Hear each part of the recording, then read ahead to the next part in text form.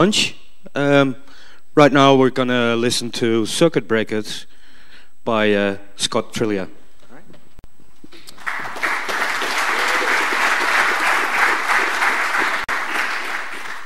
All right. Well, thanks everybody for coming out. So let's talk about circuit breakers today. Before I get started, I want to give a quick shout out to Yelp, my company, who was kind enough to send me here. If you don't know, Yelp is a website where you can discover excellent local businesses wherever you happen to be. We've got a booth outside, and we're happy to talk to you more about what it is that we do. And we're a pretty big website as well. So in particular, we got 90 million monthly users, over 100 million reviews, which is something that a lot of our code deals with. And we're launched in 32 countries, including lots of Europe as well. As for myself, I spend my time working with revenue infrastructure, so the kind of code that helps you purchase products on Yelp if you're a consumer like you or me, or a business owner as well. And if you're inclined toward Twitter, you can find me at Scott Triglia. All right, so with all that out of the way, let's go ahead and talk about some circuit breakers. In the old days, we used to have this very nice model of the world, right? Pretty much any code that we wanted to call, whether it was something simple or something complex, was executing in the same Python process that we were calling it from. So if I want to do something nice like display a business's name in a nicely formatted way, I call a function to do it, and I can be pretty sure that that function is going to execute and do so cleanly. Unfortunately, more and more these days, that assumption that code is running locally and code is executing in process is not becoming true. So a lot of different trends are causing this. Things like Docker that you may have heard of, the microservices or service-oriented architecture movements in general are introducing more and more network boundaries into our code. So that function that used to be executing locally in our same interpreter is now maybe on some remote server, running elsewhere. We don't even know where it is. And the unfortunate reality of this is that can introduce a lot of problems, right? Problems that didn't used to exist. So things that we assumed would always work all of a sudden have strange failure modes. Maybe I get a 500 from some sort of HTTP API. Maybe I just see a lot of slowness and I have no explanation of what's going on. There are a lot of ways that this can go wrong. And that is essentially where circuit breakers fit in. So circuit breakers are these components that we build in between ourselves and our remote dependencies. And they're essentially there to do two things. They need to detect when the system is unhealthy, when they can't communicate to that external API, whatever it is, and they need to do something about it. So often this is something like blocking requests or turning off features or etc. So wherever you hear circuit breakers mentioned, you're likely going to see references to this book by Michael Nygaard. Release It has a lot of ideas in it, a lot of ways to build good software, and one of them, in fact 2 pages out of an otherwise fairly large book, is dedicated to this idea of circuit breakers. So we have 3 goals today. First off, I'm going to introduce Nygaard's circuit breaker, give us an idea of what it does, what the basic idea is, and why we should care at all, what problem it solves for us. And then we're going to try and walk through a variety of ways that we can take that basic circuit breaker and expand it to solve different problems. We'll sort of motivate this by talking through a few scenarios, getting an idea of ways that that initial circuit breaker is just insufficient, and what we can do about it. And to do all of this, I need to first introduce you to my own favorite restaurant back home in San Francisco, which is Jim's Diner. So Jim's is a very old school American diner experience. So this means vinyl booths. You sit down at tables, and you have waiters that come and take your order from you and take it to a back kitchen. And it's that kind of process of ordering food that we're going to use as a stand-in for a lot of different things that you might want to do with remote services. So let's briefly walk through the ordering experience, just in case it doesn't translate countries very well.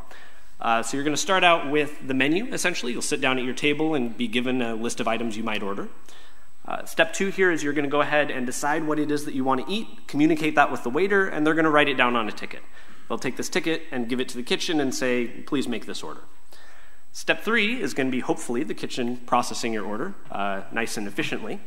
And step 4 is, of course, whoever the customer is gets their food back, and they get to enjoy it. So the fundamental rule of any of these kind of modern network-oriented architectures is you have to accept that your system is going to fail. Now, that may not be your code in particular, but it turns out that because you depend on so many other things, many of them may be significantly out of your control, something is going to fail. And it's not a question of whether you can avoid the failure entirely, it's a question of when it does occur, what are you going to do about it? So let's look back at that example of eating food at Jim's restaurant and see how failure might factor in. So we've gone ahead and ordered our food, we've had the waiter take it down on a ticket and placed it in front of the kitchen, the cooks. And something unfortunate might occur, right? Something we don't totally understand, maybe we aren't even aware of it, but that order that was supposed to get processed in a timely manner by the kitchen is instead entirely forgotten about. Now, in a real restaurant, you might hope that the reaction to this would be something reasonable, something like a waiter coming and telling you that the kitchen is far behind and that they need to take more time for your order. But in the code that we actually write in practice, we have very little thought to this failure mode, right? We might not even think of it at all.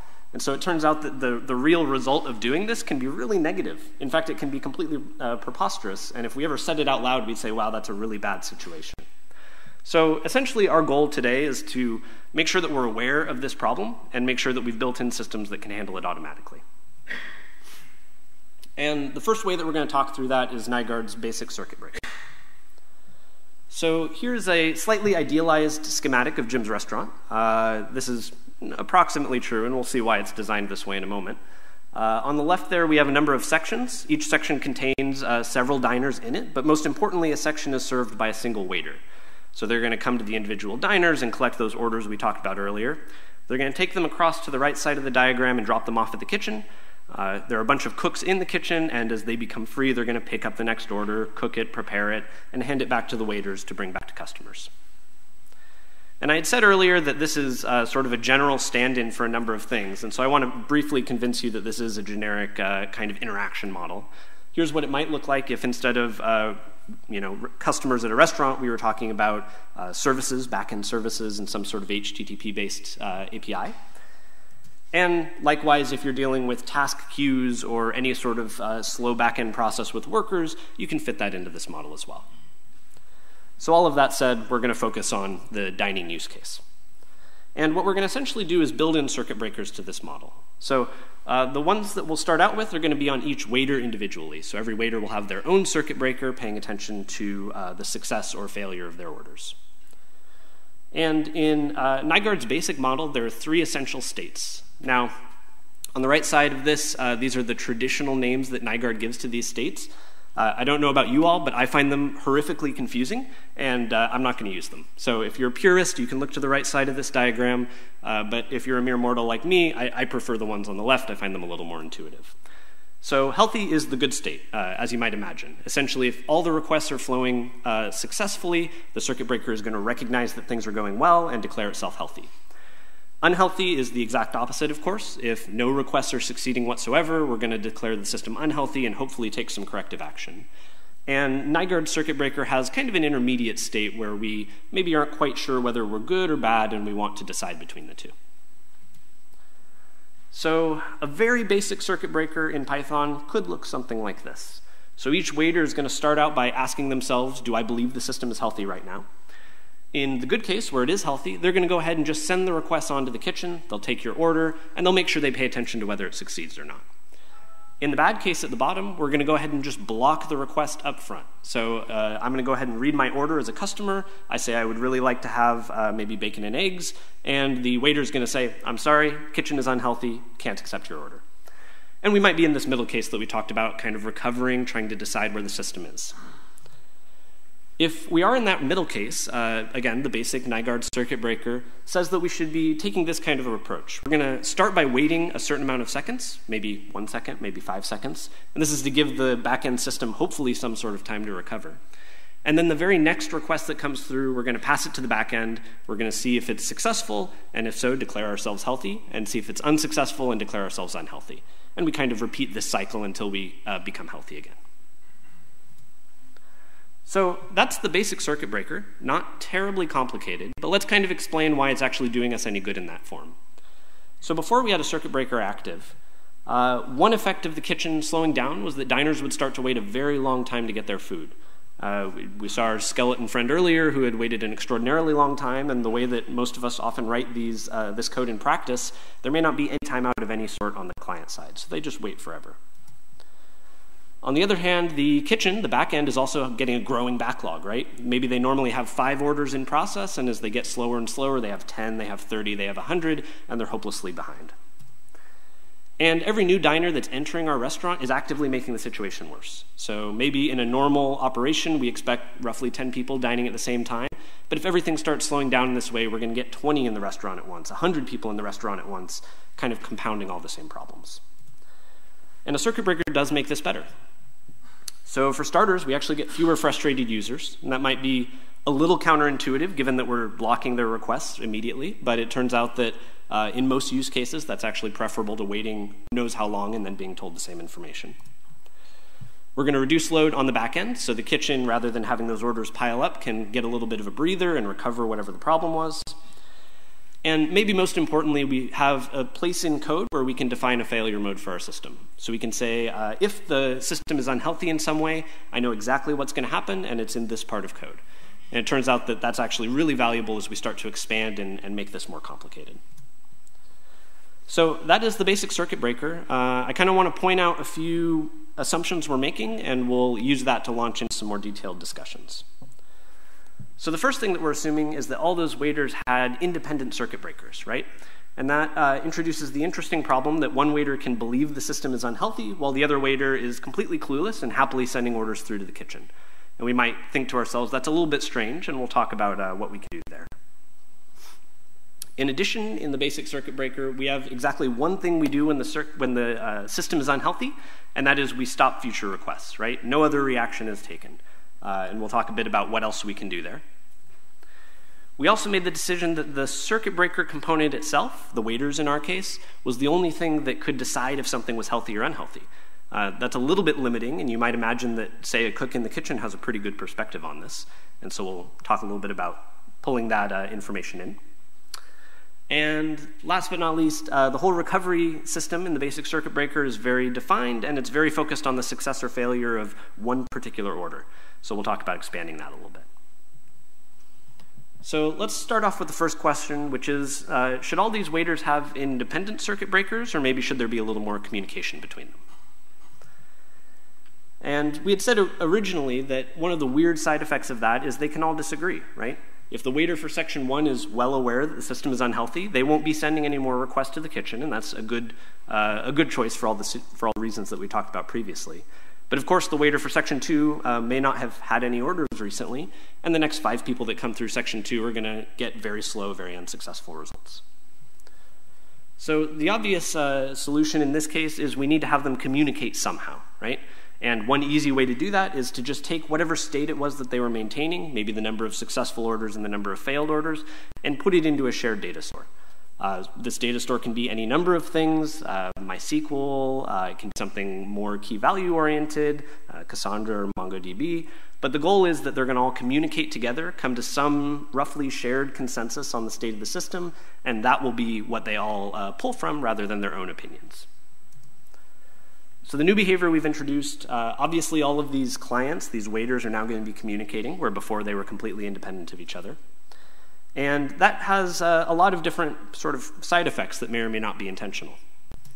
An obvious good thing that we get out of this is we're going to propagate any failures in the system a lot faster. So rather than every section independently having to rediscover the fact that the kitchen is really unhealthy, they'll teach each other about it as soon as any of them know. On the downside, this pulls in a lot of complicated questions around building a distributed data store in the first place. And this is a short talk, and I have nowhere near enough time to dig into all of the complexities here, but a lot of the issues around the CAP theorem and deciding whether you want to be highly consistent or not all get pulled in as soon as you decide to share a central data store like this. All right. So let's talk a little bit about sort of the second question we had proposed, which is, given that the system becomes unhealthy, what do we do about it? And recall that in the basic circuit breaker, the only action taken is we're going to block future requests. Now, you might imagine that this feels a little bit substandard, because if I'm a customer, I come, I sit down, I look at a menu, I take my time, I decide what I want, and then at the very last minute, I get told, oh, I'm sorry, we're totally unavailable right now. It's functional, but it's pretty frustrating for all your users. So what we're going to do is take that method that we had discussed, sort of deciding if the system is healthy or not, and maybe that's coming from one waiter, or maybe it's coming from a central database of some sort, and we're going to make it public, make it an API to whatever other code wants to consult it. And so instead of only the action we're taking being to block orders right when they're made, we can maybe make some slight improvements. Like we can say, don't let anybody else sit down at a table once the system is unhealthy. We can also imagine building out a lot of other features along this same vein. And so the new behavior we can introduce is we've essentially made the information about healthiness public, and we can build any number of features on top of that. Maybe that looks like shutting off access to whatever this feature is when the system becomes unhealthy. Maybe it even looks like really automatic monitoring, so we can go ahead and have some sort of manager be notified immediately when the system becomes unhealthy. And the advantages we've gotten here is we obviously have a lot of flexibility. We can build out any feature we would like on top of this. And the only downside is we have to ask ourselves some hard questions about consistency of that information. And that sort of gets back to the questions we had asked in the previous section. Okay, so one other question we might say is we had said before that waiters are in a slightly awkward position to decide whether everything is healthy or not, right? All they can see is the request that they make and whether or not they come back. And we might imagine that, for instance, in our scenario, something on the back end, the cooks, might have a really good perspective here. So we can have them implement some relatively simple function, and they can say, you know what, we're in the best position to tell if the system is unhealthy if we have way too much work to do and we know we're hopelessly behind. So we can go ahead and have them determine this and send a signal to the circuit breaker, even though they don't own it, that says, look, the system is very unhealthy. So behavior that we've introduced, if we allow this, we can basically say anything in our broader system is allowed to communicate information, its own opinion, to the circuit breaker. And we have to come up with some way to combine that, right? If we're having waiters disagree with the kitchen about whether the system is healthy, we have to make some decision, and we need to decide who gets to win in that disagreement. So in Upside, we've introduced a whole world of new signals. This is a very wide-ranging and powerful tool to have. And on the downside, we've created a tool that's really powerful and complicated. So I've personally written some circuit breaker logic that is really, really hard to untangle after the fact, and I've seen myself in production situations where something is on fire and I have no idea why. I can't really recommend that approach. So keeping this simple enough that you can understand it while complex enough that it actually does the job is tricky. All right, and the fourth question we're going to ask ourselves is, what are some alternatives to recovery? So in the original formulation, we had said that we were going to wait a specific timeout, maybe 5 seconds, and then we're going to issue a single request, and if it works, great, we're healthy, and if it fails, great, we're unhealthy. So we're sort of trusting that single trial request to tell us the right information.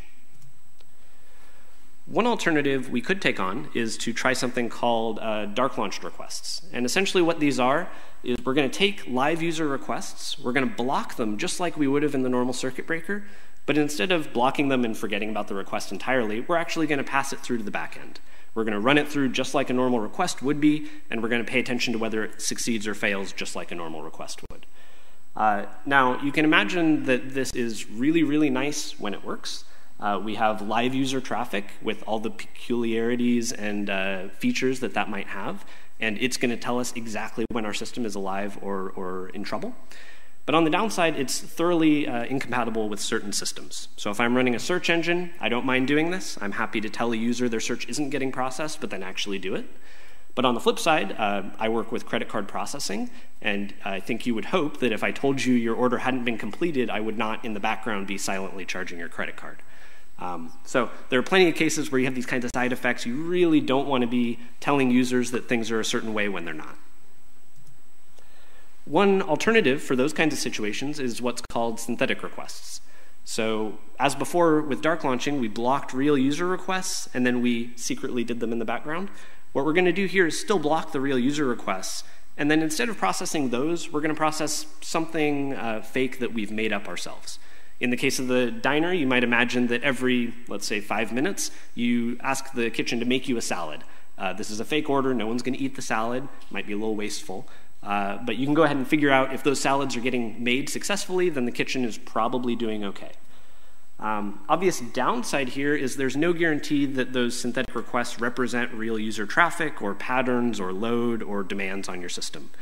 In the case that we're building, that we're asking the kitchen to make salads every 5 minutes, if the grill is completely destroyed and they can't make a single hamburger, obviously those salad requests are going to work just fine.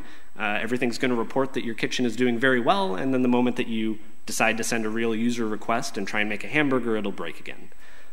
So synthetic is easy to do, but maybe not accurate. And these new behaviors give us a lot of opportunities for traffic to determine health. They let us really remove those timeouts and not worry about tuning them or creating them. But on the downside, we've talked through a couple reasons why maybe they're not appropriate for every use case, and we need to think a little bit before applying them. All right, so let's wrap up a little bit. If you only take 2 lessons away from this talk, hopefully the first one is that if you have networks in your system, if you're doing microservices or Docker or any number of other technologies, you need to plan for failure. And not only do you need to plan, you should not be afraid of taking the basic solution, the basic circuit breaker, if you don't have time to build anything else. It is a limited approach, but it does work, and for the reasons we talked about in the beginning, it's a lot better than doing nothing at all. That said, if you do have some extra time, and if you can devote it, there are a lot of ways that you can customize it to be even better for your personal situation. We had talked about maybe how many circuit breakers you should have. Do we want one per set of processes? Do we want them to communicate? Should they be completely independent of each other? We had asked maybe what should we do in response to the system becoming unhealthy? Right? Do we want to go ahead and just block requests? Do we want to trigger some other features? Do we want to prevent users from ever even seeing this feature? We had wondered out loud maybe if the circuit breakers themselves aren't always in the best position to decide if the system is healthy or unhealthy, and we might need to integrate multiple sources of information and make some final judgment. And then finally, we talked a little bit about alternative ways to do recovery, all of them traffic-based, and some of them more accurate than others. And I should say there's a lot more here. Obviously, we're a little time-constrained, but there are many, many ways you can customize circuit breakers. They're more a pattern of thinking than they are a specified implementation. And everything comes down to your use case. So depending on what you're looking for, a lot of different forms of this kind of approach might be the right answer for you. Hopefully this has given you some tools and ways to think about it that you'll find useful going forward. And with that, I think we have a little bit of time for questions. If I don't get any time now to talk to you, happy to chat after online, or I'll be out at the Yelp booth. Thanks.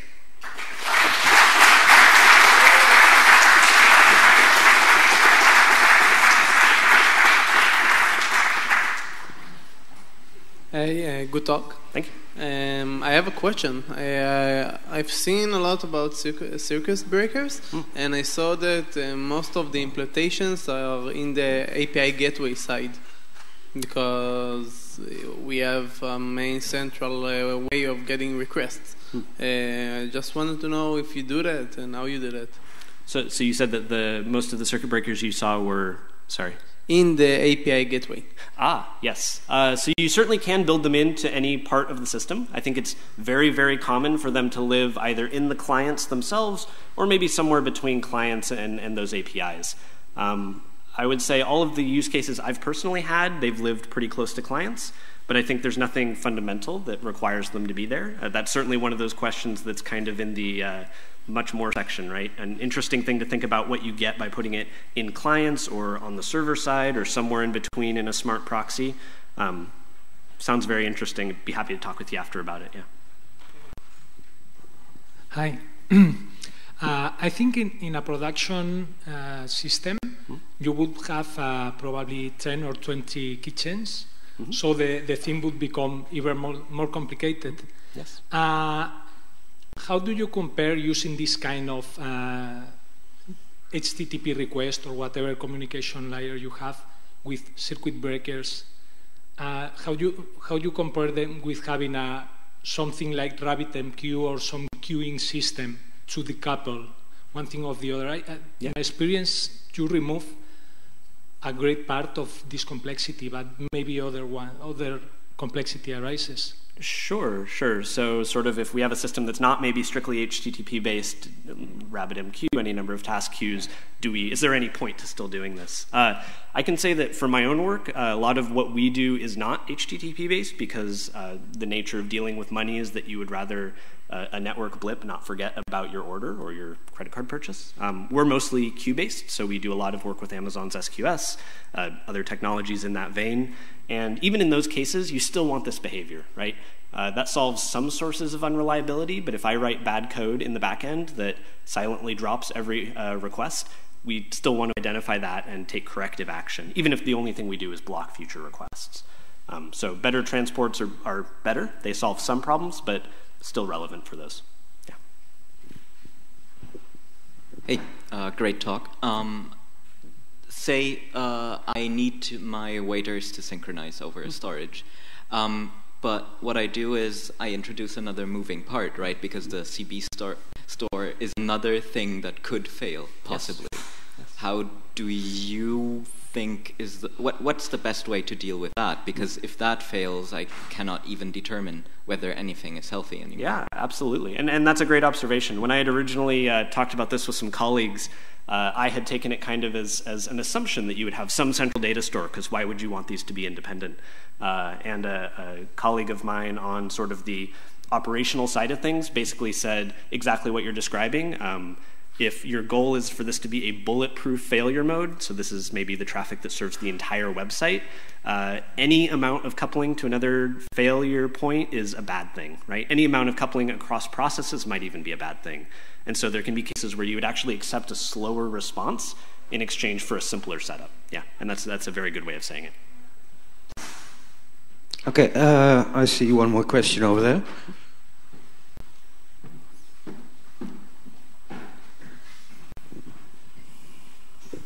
Hi, thanks for your talk. One question: how do you reconcile this with load balancing? Like, if you've got multiple kitchens and you wanna maybe when one kitchen goes wrong, load balance to other ones, and how do you make the circuit breaker interact with that? Yeah, for sure. I think in some sense they can be decoupled. If your circuit breaker is oriented on the client side of things, you maybe are completely unaware of load balancing. That's something that's secretly implemented on the back end. In cases where load balancers are doing their job detecting unhealthy instances and removing them, to a client, that looks just like everything is going well. So in those cases, the circuit breaker would not notice a problem because there isn't a problem. But it's a good sort of backup mode. Again, there are going to be plenty of other cases where maybe your load balancers are overeager, they remove everything from the back end, and now you're going to be really excited about having a circuit breaker in place still. Mm-hmm. Okay, I think that was it. Yeah. Thank you very much. Another round of applause.